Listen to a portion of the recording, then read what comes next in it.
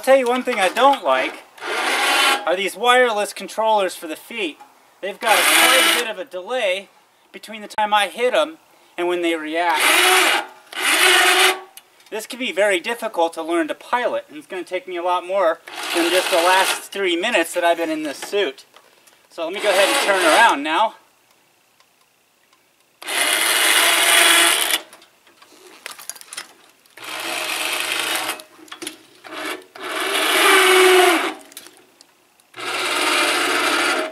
I'm trying to focus here, folks. You can see my face kind of aiming downwards. So there we are. The suit is suspending itself. As you can see here, my shoulders are not touching in there at all. It's holding itself up. We can go ahead and drop that all the way down to the ground here. I'm going to have to use both feet. One thing about this I noticed, these wireless winch controllers don't work at the same time. So you can only use one foot at a time. Alright, so I'm going to go ahead and just pull my shoulders back out. I'm hunched all the way over. Let's go ahead and lift ourselves up with it. And once again, like I said, I can only do one leg at a time. Otherwise, the wireless winch controllers don't work. So not what you want to use if you want to do dual motions at the same time, obviously. This makes this very difficult to show this machine in operation. So here we go. Let's go ahead and do a curl. And the same over here. So there's our hands in operation now. They obviously do work. And because they're wired controls, I can move them both at the same time instead of independent from each other like the other ones, which kind of sucks on the feet. I was hoping that those would work a lot better, and they ended up working.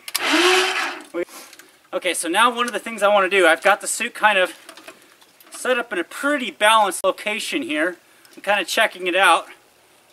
I want to do the same thing I did on the first suit test, and that's free suspend my entire body weight minus maybe one toe in the suit. Let's see if I can get out of the suit. I don't have any cables holding this thing up. The only balance to the suit is me, so this could kind of fall out of my hands here, but I wanted to show you the capability of the suit to keep its own balance. Good thing these are quick release. Well, it's supposed to be quick release. There you go. And there you go. And I'm going to take one foot out, the other foot out of the suit. As long as I kind of hold it up, you'll notice the suit's holding itself up now. That's not too bad for a homemade system made out of basically kind of junk from my junk pile. So let me go ahead and hop back in it again. A little trickier to get in it than it is to get out of it.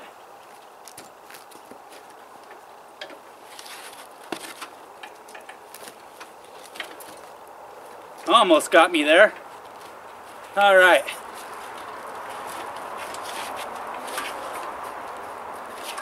So that should be a pretty good demonstration of the suit's ability to hold itself up, and that it's also rather balanced.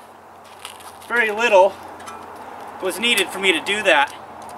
Alright, so the next one of these was to hold all my body weight up. Let's go ahead and pull that foot out. I'm going to try to suspend myself once again in the suit like that. So once again, there we go, folks. I'm trying to get, let me see, I'm going to lift my leg up real quick so you can see all my body weight is in the suit. So there you go. Let me go ahead and put my feet back in. There we go. So if you had any questions on whether the suit was able to support somebody on its own or itself, that should have put those questions to rest.